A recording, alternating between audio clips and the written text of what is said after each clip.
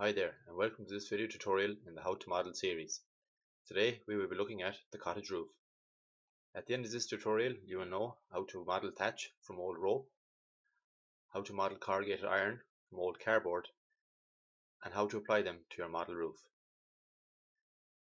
What you will need to make the thatch is some old rope, some glue, and possibly a scissors. Also you will need the roof already cut to the correct size. Now we will first look at the thatch roof. Now to make the model thatch roof, as I've one made here, it's very easy to make. We just get our old rope and we untwist the strands of it out, and when we untwist the strands of it out and cut them to length, we're left with our thatch material.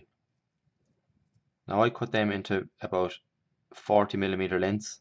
Some of them are 50. It doesn't really matter as long as they're long enough to stick down and show a bit, then that you'll have no glue on. And what I also do is I pre-paint the roof that we're going to thatch in underneath, so it's kind of a similar color, so if the thatch doesn't fully cover it, we're not going to see the black or the grey of the card through the thatch underneath. Now the actual thatching process is fairly simple. We'll just use our normal clear glue and we'll try and work it in sections at a time. So we're going to thatch right the way across on the first layer on the bottom, then we're going to apply another layer on top of that, and then we're going to apply a third layer, and sometimes you'll just apply a fourth layer, which will run right up along the apex of the roof. The apex of the roof being here. So we're going to have 4 layers, 1, 2, 3, 4, and we'll always start at the bottom of the roof here, and we'll work our way up. So just lay down your line of glue,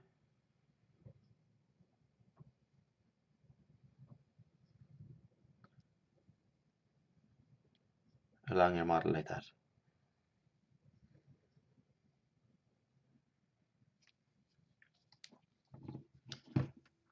Then we get our layers and we kind of straighten them out.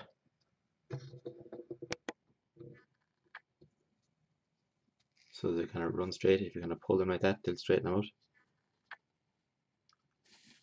And we'll just start simply sticking the thatch down into place.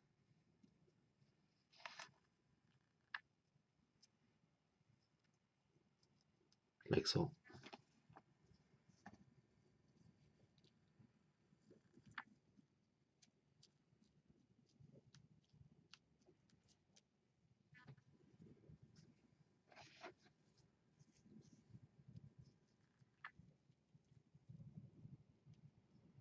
So we carry on that process right the way along the edge here, and then we'll start the process again and we'll put another layer overlapping this layer, and we'll just carry on that same technique the whole way up until we have the whole roof covered in a nice even coat of thatch.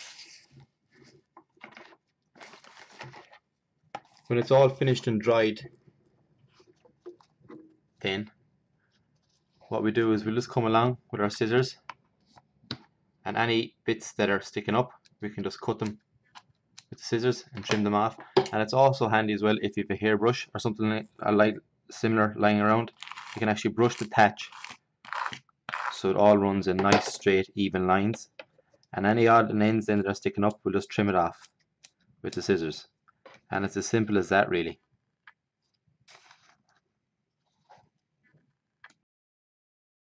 We will now look at the corrugated iron roof and how to make it.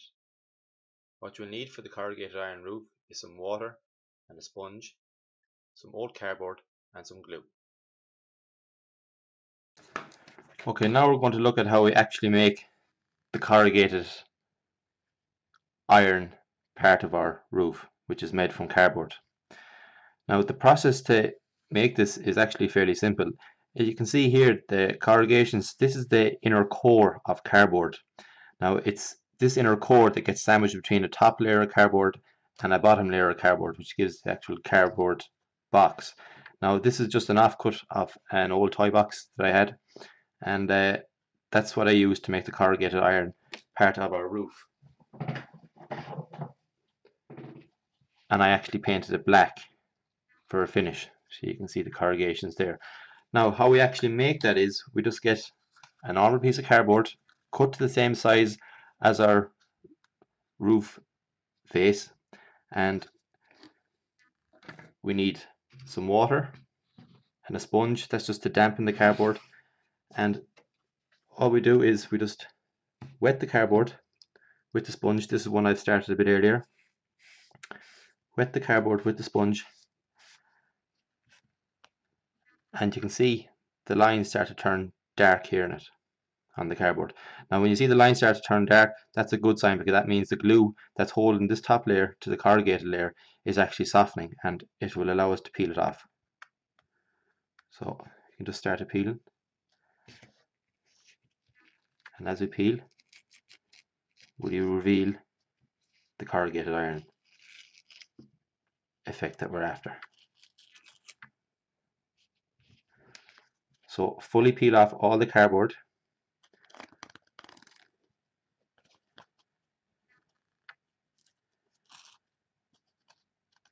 Off the section you look for. Now see here, actually some of it didn't get wet enough and didn't come off. That's very easy to fix again. We just add a bit more water to it. Allow it a few seconds to soak in. And you can just kind of start it off there with the scalpel in the corner if you need to.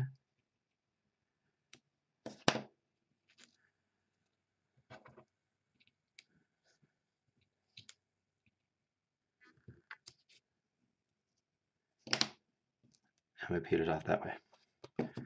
When you have all the top layer of cardboard pulled off, leave it aside to dry out fully, and then get the bottom section of your roof, and we're actually going to glue this cardboard onto our roof like that, like so. Now when you put the glue on it, it will be inclined to kind of slide around the place on you. So what I do to kind of hold it in position is I get a piece of masking tape and I just wrap it around just to stop it moving while it's gluing.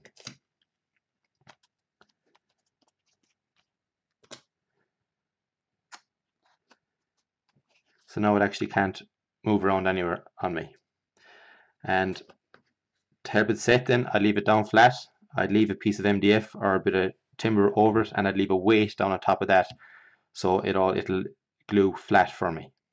And that's how you make corrugated iron for your roof. Finally, to glue the roof to the cottage, as you can see here, I added some support timbers just along by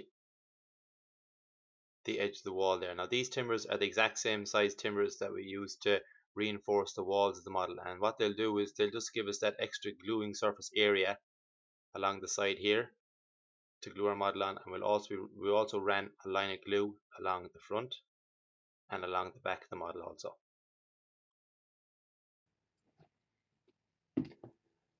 So when the roof is glued onto the model, as you can see here, we've our thatch fully finished, and we have the corrugated iron, it's fully finished as well and dried out. Now I haven't added any paint to this yet, and I also put in a chimney with a bit of a straw as well for a flue pipe.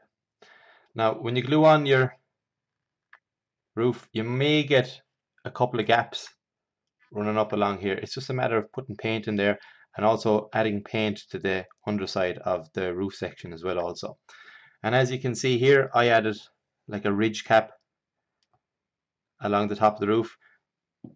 All that is from an old cornflakes box on the corner where it bends. You can kind of see the line there that I got, and I just cut along that, and when it's cut I simply put it down over the top of the model there when it was cut the proper size and let it glue on. Now a handy trick when gluing the roof on your model is use elastic bands and wrap them around the house in the cardboard and put a few of them on along the roof, and that holds the roof down perfectly and it'll sit lovely and flush on your cottage model. Okay, thanks.